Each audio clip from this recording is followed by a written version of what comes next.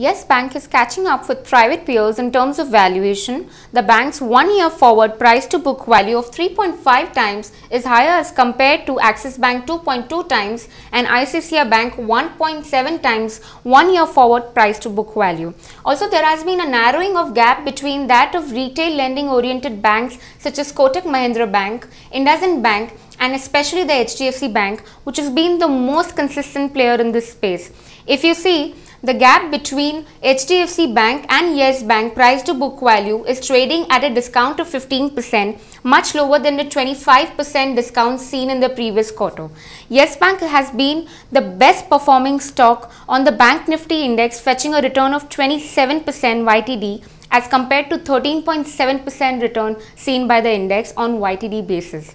Now the question really is there a further upside to the rally? Well, a report from India Infoline Institutional Equity suggests that Yes Bank valuation will further narrow down as compared to HDFC and other retail oriented banks. This is mainly on account of improvement in its CASA deposit and also higher earning growth. This combined with the potential of new issuance of equity will further push the stock higher.